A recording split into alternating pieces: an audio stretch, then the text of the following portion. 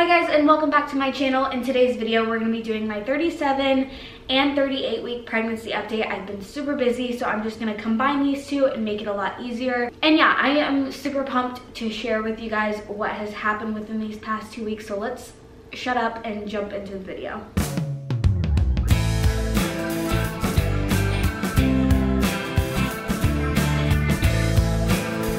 I'm sorry if you guys hear like noises in the background. It's something I can't control that's outside.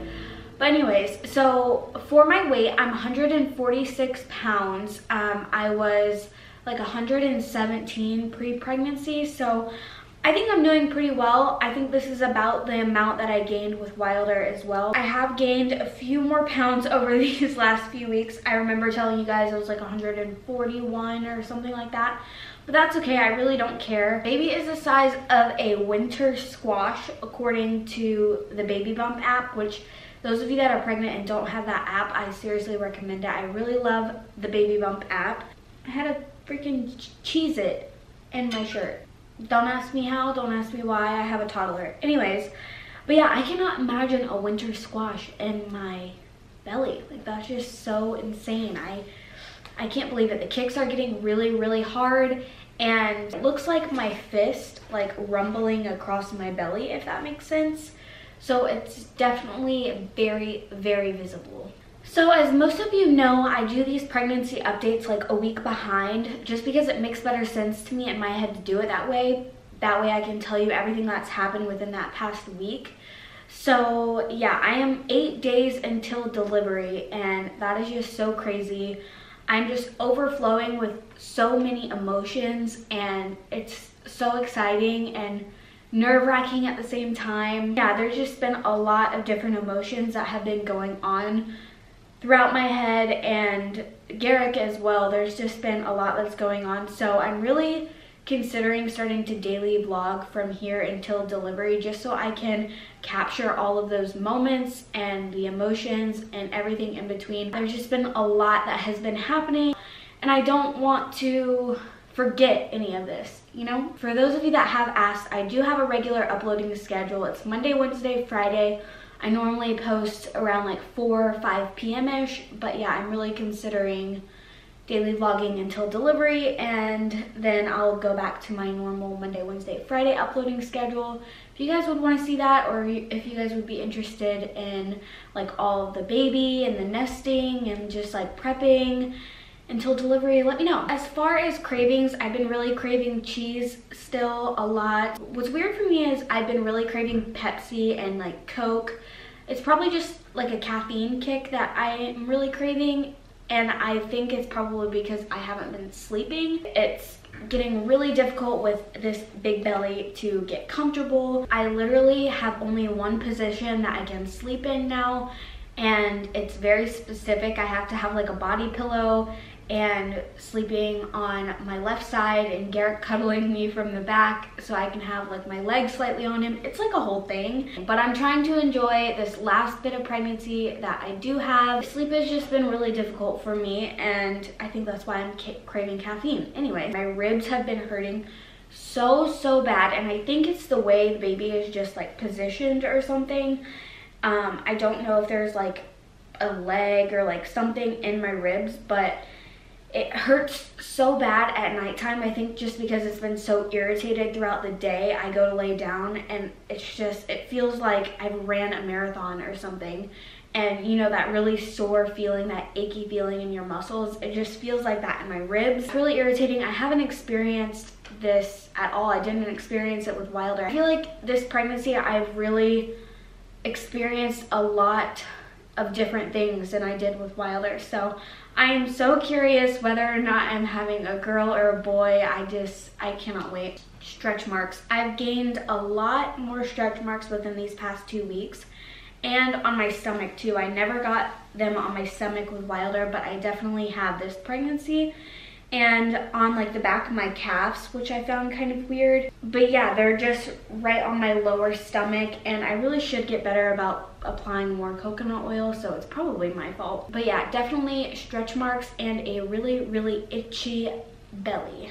I can no longer see anything to shave. Like, it should be a sport to try to shave while you're this pregnant and this big. Shave anything that is my lower body. It's literally, it's a whole ordeal. It's so hard and draining, and you think something as simple as shaving would not be that big of a deal. But it is when you have a belly that is this big. Speaking of this big belly, I don't fit into any of my clothes, literally none of my clothes. And I'm too stubborn to go out and buy new clothes because I'm about to deliver. I just think that would be really stupid. And yeah, I just don't fit any of my clothes. So I've been wearing onesies, which doesn't bother me, you guys know that.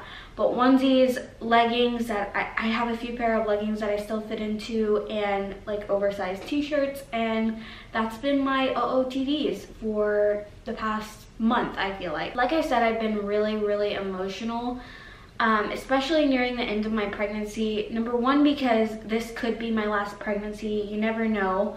I don't know if Garrick and I plan on having any more kids, or you know, what our future holds. So this could potentially always be, you know, the last pregnancy. So that has got me a little bit in my feelings, as well as just Wilder. This is like the last week of Wilder being an only child. And I know that may sound crazy to some people. You're like, duh, you're pregnant, you're gonna have another baby. Of course, your son is not gonna be an only child anymore. But the more that my pregnancy is progressing, especially this last week, I'm like, wow, you know, Wilder is only gonna be an only child for this last week. And see, like, I'm an emotional wreck.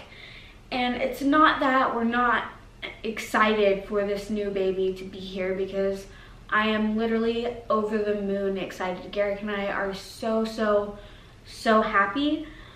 But at the same time, it's gonna be a big change for Wilder as well. Until you're in my shoes and you are about to deliver a second child, I guess you wouldn't really understand these kinds of emotions, because it's like you're extremely excited for a new baby, but at the same time, like, your other baby, you know, you're trying to savor those last few moments that you have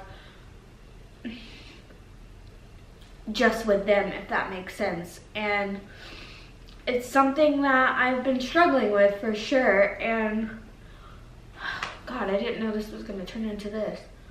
Garrick and I cannot wait for Wilder to have a sibling, for him to meet his brother or sister. But these emotions you just can't escape when you're parents, and it's just something that I feel like is totally normal. And yeah, it's just, the emotions are just overwhelming at times. It's just something that I have been struggling with, so that is another thing. The emotions are definitely hitting me hard as this pregnancy is progressing, and the hormones and just everything. I just hope it balances out whenever I give birth. I'm still having contractions all the time, but they're not anything that's consistent enough for me to like go into the labor and delivery or family birth place to have them check it out. It's not that serious. They're just Braxton Hicks. I think my belly is always tight, and my doctor just told me, like, you're a tiny person, your baby doesn't really have that much room, and that's why I feel like I'm just, obviously as a pregnant woman, like, you're uncomfortable, especially near the end. But I think that's why my ribs and all right here is so sore all the time, and why my belly is super tight all the time. I don't have any more room left, and this baby is ready to come. Oh my gosh, another thing is something called lightning crotch. I don't know, I never really experienced this with Wilder either. Like I said, there's so many different things that I've experienced, but this is one of them, lightning crotch. So basically it's like your baby is lower in your body. Obviously, that's the best way I can explain it. That's how I was explained. And he or she is hitting nerves like down there. So it's just making a really uncomfortable feeling down there. It's hard to explain without feeling the feeling. You know what I mean? And it's just kind of something that caught me off guard, like I said, because I've never experienced it. So I was like, when it first happened, I was like, what the heck is going on? Anyways, as most of you guys know, I am having a scheduled C-section, and the reason being, and I've talked about this a lot on my channel, but to sum it up, it's not safe for me or the baby to have a VBAC. It's just a safer route for me to have a C-section. And so that's what we're doing, and it's scheduled for January the 15th. And I can't eat past midnight that day before. So I was gonna ask you guys, what do you recommend eating that day before, and like at what time? And yeah, just give me some ideas on what I should eat that will give me the most energy, keep me full as long as possible. I remember with Wilder, I was so hungry after my C-section, and my friend told me the same. I don't want to be so caught up in being starving. So comment below what you guys ate before your C-section, or what you guys think. Give me some ideas, help your girl out. I am so pumped, you guys don't even understand. Garrick's gonna be there with me. Garrick's parents are gonna be watching Wilder. I've gotten some comments asking, where's Wilder gonna be? Garrick's parents are gonna be watching him at our house, and Cameron is gonna be with me. Garrick's gonna be with me. And I'm so excited. I can't wait for Garrick to just announce to me that we're having a baby boy or a baby girl. I can't wait. It gives me goosebumps every time just thinking about it. But yeah, I just cannot wait for Garrick to announce the gender of our freaking baby. I'm so pumped. But yeah, definitely stay tuned, you guys, for a delivery vlog, and just like the whole experience on that day. We will be posting that following day. So my C-section is scheduled for Tuesday, January the 15th, and that video will be live on Wednesday. I also have one more doctor appointment left until the delivery day, so I will be taking you guys along with us, of course. So stay tuned for that video as well. That will be going up sometime this week. Can you guys believe that I only have one more of these pregnancy updates until delivery?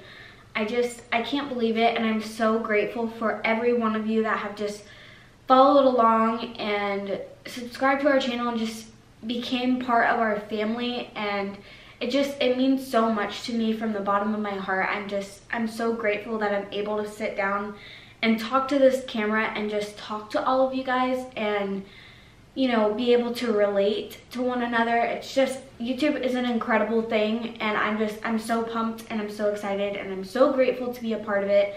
And I'm just so blessed for each and every one of you that follow along our journey. And I can't wait to share with you guys all of the newborn phase, our delivery vlog, our hospital stay.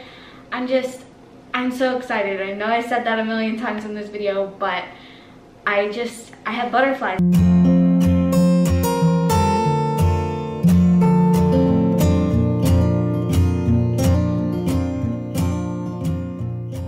That is all for my 37 and 38 week pregnancy update. If you guys like this video, as always, please give it a thumbs up. Subscribe to our channel if you have not already. Click that little notification bell so, like I said, you guys don't miss any of the upcoming videos. We're so excited. But yeah, guys, stay tuned, and we will see you in the next one.